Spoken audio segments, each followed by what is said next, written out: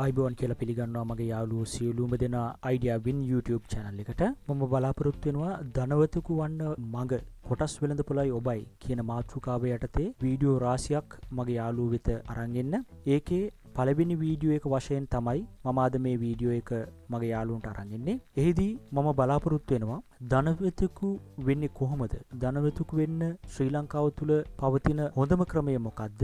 සහ සුරක්ෂිතම ක්‍රමය මොකක්ද කියන එක ගැන මගේ යාළුවන්ව දැනුවත් කරන්න. ශ්‍රී ලංකාවේ ධනවතෙක් වෙන්න තියෙන හොඳම එක් ක්‍රමයක් තමයි කොටස් වෙළඳපොළ තුල ආයෝජනය කිරීම. අපි කොටස් වෙළඳපොළේ මුදල් ආයෝජනය කිරීමේදී ආයෝජනය සඳහා සුදුසු සමාගමක් තෝරා ගැනීම ප්‍රථමයෙන්ම කළ යුතු වෙනවා. මුදල් ආයෝජනය කිරීම සඳහා හොඳ සමාගමක් තෝරාගන්නේ කොහොමද කියන එක සම්බන්ධයෙන් යම් ගැටලු මගේ යාළුවන්ට ඇති. ඒ ගැටලු निराකරණය කරන්න තමයි මම අද මේ වීඩියෝ එක මගේ යාළුවෝ වෙත අරගෙන එන්නේ. සමාගමක ආයෝජනය කරන්න පෙර ඒ සමාගම සම්බන්ධයෙන් මූල්‍ය දත්ත තොරතුරු රැස් කරන්න විවිධ මූලාශ්‍රයන් තියෙනවා. ඔවුන් විසින් කාර්තු වශයෙන් වාර්ෂික වශයෙන් ප්‍රකාශයට පත් කරන ඔවුන්ගේ මූල්‍ය වාර්තා, ඒ වගේම තමයි ඔවුන් විසින් ඉදිරිපත් කරනු ලබන යම් පුවත්පත් දැන්වීම්, ඔවුන්ගේ වෙබ් අඩවි තුල ඔවුන් පළ කරනු ලබන විවිධ ව්‍යාපාරික අවස්ථාවන්ට අදාළ මේවා අධ්‍යයනය කිරීම තුළින් මගේ යාළුවන්ට පුළුවන් සමාගමක ආයෝජනය කිරීම සඳහා අවශ්‍ය සමාගමක ශක්තිමත්භාවය, මේ සමාගම හොඳයිද නැද්ද කියන එක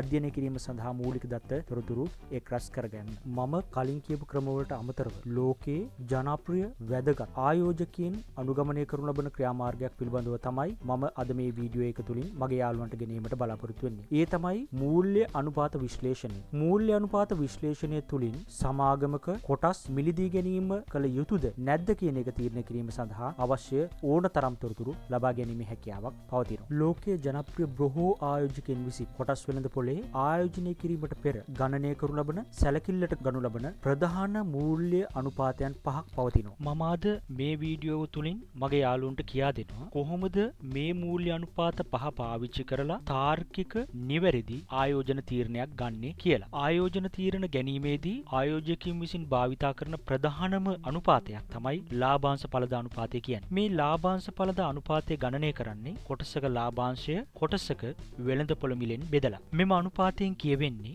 සමාගමේ කොටස් මිලට සාපේක්ෂව එම සමාගම තම ආයෝජකයන් කොතරම් ලාභාංශ ප්‍රමාණයක් ප්‍රතිශතක වශයෙන් ගෙවනවාද යන. ඔබ විසින් සමාගමක ආයෝජනය කරන්නේ සමාගම විසින් ගෙවනු ලබන ලාභාංශය පදනම් කරගෙන නම් ඔබ විසින් මෙම ලාභාංශ ඵලදා අනුපාතය අනිවාර්යයෙන්ම ගණනය කළ යුතු වෙනවා. මෙම ලාභාංශ ඵලදා අනුපාතය වෙළඳපොළේ බැංකුවක් විසින් තම ස්ථාවර තැන්පතු හිමියන්ට ගෙවනු ලබන පොලී අනුපාතයට සමාන වන අතර ඔබට නිවැරදි ආයෝජන තීරණයක් ගැනීමේදී මෙම පොලී අනුපාතයන් සංසන්දනය කිරීම තුළින් නිවැරදි ආයෝජන තීරණයකට එළඹීමේ හැකියාවක් පවතිනවා. ආයෝජන තීරණ ගැනීමේදී අප විසින් සැලකිල්ලට ගනු ලබන දෙවන අනුපාතය තමයි ලාභාංශ ආවරණ අනුපාතය. ලාභාංශ ආවරණ අනුපාතය ගණනය කරන්නේ කොටසක ඉපයීම කොටසක ලාභාංශයෙන් බෙදීමෙන්. යාළුවනේ, ලාභාංශ ආවරණ අනුපාතය මගින් ප්‍රකාශ වන්නේ සමාගමේ ඉපයීම සමාගම විසින් පිරිනමන ලද ලාභාංශයෙන් කී ගුණයක්ද යන්න. අපි හිතමු මේ අනුපාතය ගණනය කරයින් පස්සේ එන අගය 2 නම් හෝ ඊට වඩා වැඩි නම් මේක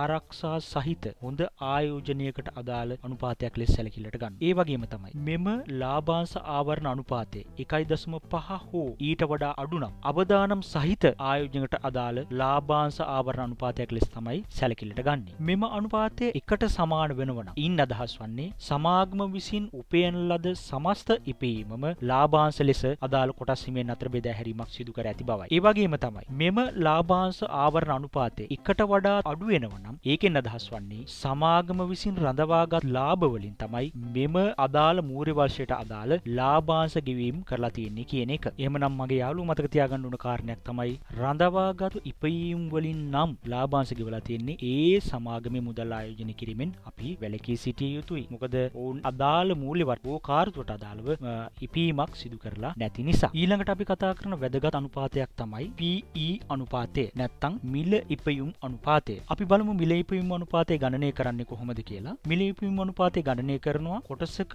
වෙළඳපොළ මිල බෙදනවා කොටසක ඉපයීමෙන්. මේ අනුපාතයෙන් අදහස් වන්නේ සමාගමක ඉපයුම් වලින් රුපියලක් ලබා ගැනීම සඳහා ආයෝජකයෙකුට වර්තමානයේ ගෙවීමට සිදුවන මිල. ඉහළ PE අනුපාතයකින් අදහස් වන්නේ සමාගමක කොටස් මිල එම සමාගමේ ඉපීමකට සාපේක්ෂව ඉහළ අගයක් ගන්නවා. ඒ කියන්නේ ආයෝජකයෙකුට රුපියලක ඉපීමක් ලබා ගැනීමට නම් ඉහළ මිලක් මිලක් වර්තමානයේ ගෙවීමට සිදුවන බව. ඒ වගේම තමයි පහළ PE අනුපාතයකින් අදහස් වන්නේ සමාගමේ කොටසක මිල එම සමාගමේ ඉපයීමකට සාපේක්ෂව පහළ අගයක් ගන්න බව. ඒ කියන්නේ ආයෝජකයෙකුට රුපියලක් උපයීම සඳහා පහළ මිලක් තමයි ගෙවන්න සිදු වෙන්නේ. ඒක ආයෝජකයාගේ පැත්තෙන් බලද්දී ආයෝජකයාට වාසියක්. මොකද අඩු මිලකට හොඳ ඉපයීමක් ලැබෙනවා. එහෙමනම් ඒ සමාගම බුද්ධිමත් ආයෝජනයක් සඳහා සුදුසු සමාගමක්. ඊළඟට ගණනය කරන වැදගත් අනුපාතය තමයි මිල ඉපයුම් වර්ධන අනුපාතය. මේ මිල ඉපයුම් වර්ධන අනුපාතය අපට ගණනය කරන්න පුළුවන්. අපි කලින් ගණනය කරපු PE අනුපාතයේ බෙදනවා ඉපයීම් වර්ධන අනුපාතයෙන්. යාළුවනි, මිල ඉපයුම් වර්ධන අනුපාතය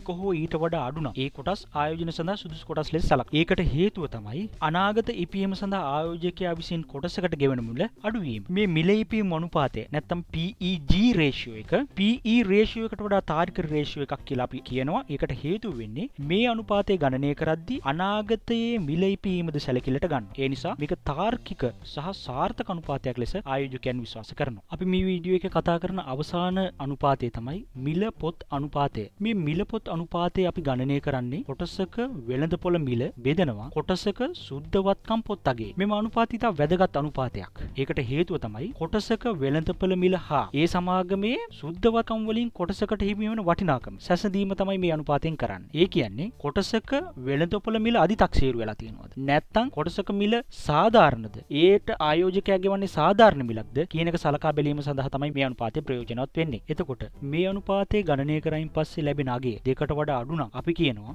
මේ කොටසක් වෙළඳපොලේ සාධාරණ මිලකට අලෙවි වෙනවා. එහෙම නැත්නම් මේ අනුපාතය මගින් ගණනය කරන අගය එන්නේ දෙකට වඩා වැඩි අගයක් නම් එතනදී අපි කියනවා මේ කොටසක් වෙළඳපොලේ අලෙවි වෙන්නේ අධි මිලකට අසාමාන්‍ය මිලකට. ඒ අවස්ථාවේදී ආයෝජකයා බුද්ධිමත් විය යුතුයි ඒ කොටස් මිලදී ගැනීමෙන් වැළකී සිටීමට. යාළුවනේ, මේ අපි කතා කරපු මූල්‍ය අනුපාතයන් භාවිතා කරලා අපි ආයෝජන තීරණ ගන්නේ කොහොමද කියන එක සම්බන්ධව ගැඹුරින් සාකච්ඡා කිරීමට බලාපොරොත්තු වෙන වෙනත් වීඩියෝ එකකින් කොරෝනා වසංගතයත් ඉවර වෙලා අලුතෙන් සෞභාග්‍යමත් කාලයක් උදා වෙයි කියලා මම සිතනවා. ඒ නිසා නව ආයෝජකයන්ට හොඳ අවස්ථාවක් උදා වෙලා තියෙනවා දැන් ආයෝජනය කරන්න. මගේ යාළුවෝ, මේ වගේ කොටස් වෙළඳපොළ ආයෝජනය කිරීමේදී සලකා බලන අනුපාතයන් සම්බන්ධයෙන් සහ කොටස් වෙළඳපොළේ අනිකුත් තොරතුරු සම්බන්ධයෙන් තවත් තොරතුරු දැන ගැනීමට අවශ්‍ය නම් මගේ Idea Win YouTube channel එකට සම්බන්ධ වෙන්න, subscribe කරන්න. ඔයාලට එතකොට පුළුවන් මම වීඩියෝ එකක් අප්ලෝඩ් කරපු ගමන් ඔයාලට ගෙන්න ගන්න මගේ වීඩියෝ එක. ඒ නිසා මගේ සියලුම යාළුවන්ට ආරාධනා කරනවා මගේ Idea Win YouTube channel එක subscribe කරන්න. අපි ඉදිරියටත් ඉගෙන ගනිමු කොහොමද ආයෝජනයක් කරන්නේ, ආයෝජනයේ වැදගත්කම මොකද්ද. තවත් වීඩියෝ රාශියකින් මම ඔබ වෙත ගෙනෙන්න